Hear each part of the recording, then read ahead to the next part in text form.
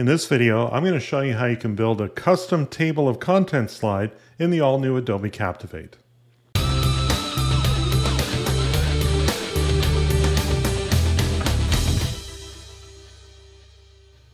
Okay, this video is inspired by many videos that came before, many tutorials that I've come up with before that deal with the whole idea of having an introduction slide where you've got all your table of contents, your chapters, sections, and you navigate to those sections from that main page.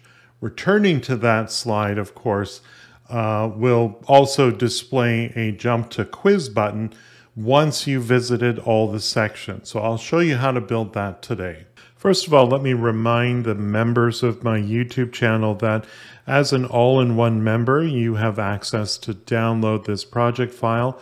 I'm going to make two versions of it available. This basic version here where nothing has been done, so you can follow along with the tutorial, but also a completed version if you simply wish to reuse this however you see fit here.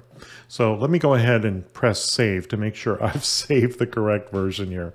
So let's talk a little bit about what we have here. So on this opening slide here, there is an image block that has simply been customized. If we click on our visual properties here, you can see, the standard properties inspector for visual elements, including the components that we've added to this slide here. So there's an image, a caption, and a subtitle.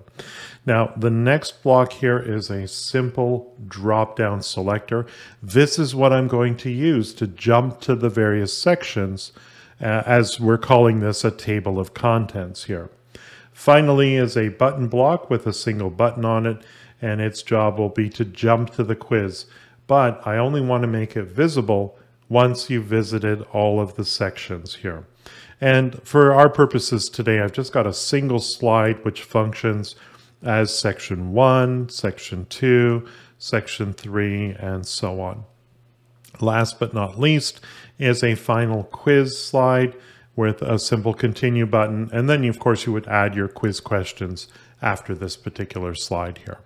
So let's start off with the things that we're going to need for this particular project here. So starting on the table of contents slide, or slide number 1, we're going to need to customize our drop-down menu. Now, I've already gone ahead and done this to make it easy. But of course, if you go under options here, this is where you would select the number of items. And to edit those items, just simply open this up as I've done here, and you can double click and type in what you need for this section here. Nutrition and wellness, right? And we'll repeat that for each of those there. Simple enough. The thing we're going to need is the ability to keep track of which of these sections we've already visited. The easiest way that I know how to do that is with variables. So I'm going to go into the window drop-down menu, and I'm going to select variables, and we're going to click on the plus icon to create a new variable, and we'll call this one lesson visited 01. I'm just going to select all that text and copy it before I click on create here, and we'll create a new one here. I'll just paste that text in and just change the 01 to 02, and we'll do the same thing for 03, and lastly 04. Let's create those. So to get out of the variables window, just click outside of that window, and that returns you to your regular view here of Captivate. Now, I'm going to only update that variable on the completion of each section here. So here we are on section 1. I'm going to select the main menu button here, and we're going to go to the interactions properties of our properties inspector, and we're going to go under more and select assign variable. We'll select lesson 1 visited, and we're going to assign it a value of 1. Click done. And the other action we need for this button is to return to slide number 1. So we'll click on add new action and go to slide 1. One of my favorite features of the new Adobe Captivate is that everything is very visual. So when I select the slide, it's very easy to see which slide I'm actually going to, even if I haven't labeled it correctly. So let's do section 2. Very simply, we're going to assign a variable for lesson visited to, a value of 1, and we'll click done.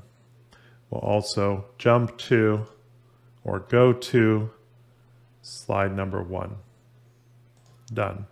Do the same thing for section 3. Let's select our main menu button. We'll assign our variable lesson 3 or section 3 a value of 1. Click done, and we will return to slide 1. Done. Finally, mental wellness, main menu. Let's go and select assign variable, lesson visited number 4, a value of 1, and done. And we'll add the new action of going to slide number 1. Click done. Okay, now on the other side of that interaction, if you will, is our drop-down selector itself. So we have, of course, the actual element itself here, and it has a unique property under its interactions view here of choosing which selection is occurring here. Any selection, you could click on anything and it would just do whatever it is that you select down here under action. But our trigger in this case is very specific. We need to choose a trigger, which will be one of the 4 drop-downs, and then the action will be to jump to that particular slide. So for nutrition and wellness, we're going to go to slide section 1. You could add a transition if you wish. I'm not going to in this case here. Click done, and that takes care of jumping to nutrition and wellness.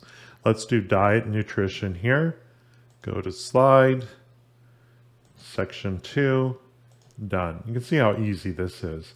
Physical activity, go to slide, physical activity, and done. Last but not least, mental wellness.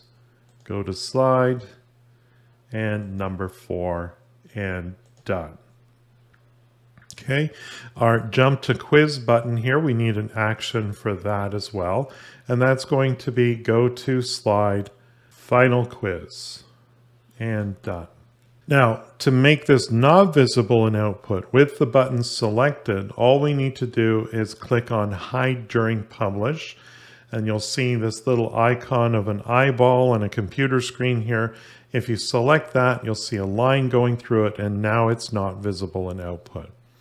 But how does Captivate know that I visited all of these sections? So we need to write actually a slide level interaction with the condition that all 4 of those variables now contain a value of 1. So we'll click on the slide level interactions plus icon here, and we're going to base this on every time we arrive on the slide or every time we enter this slide, we're going to check for a condition, and in this case it's 4 conditions. So if the variable for lesson visited number 1 is equal to a value of 1, press save, add another condition. So if our variable for lesson visited number 2 is also equal to a value of 1, press save, and add another condition. If our variable for lesson visited number 3 is equal to a value of 1, press save, and then last but not least, we'll add another condition to check if our variable for lesson visited number 4, I'll scroll down a bit here, is equal to a value of 1, and then we'll hit save. So basically when all 4 of these things are true, we're going to show our jump to quiz button right there. Click next, and then done. And now we should be good to go. Let's preview this project, test it out, and make sure that it works as expected. Okay, I'm going to minimize my play bar and just stick it up in the corner here, and let's test it out here. So we're starting off on our table of contents slide. Let's select nutrition and wellness, and I should point out you can do these in any order. This will take you to section 1, and I click the main menu. And of course, now I can make another choice, diet, nutrition. Click the main menu. Physical activity, main menu. And last but not least, mental wellness. Here we are. And when we return to the main menu, our jump to quiz button is now available. And that will take us to the first slide of our final quiz. If you thought this video was helpful, please like and share it with your colleagues. If you need help with Adobe Captivate, hire Paul for one-on-one instruction. Paul's goal is to focus on lessons based on your specific needs. Visit his website at captivateteacher.com. And don't forget to subscribe to his YouTube channel.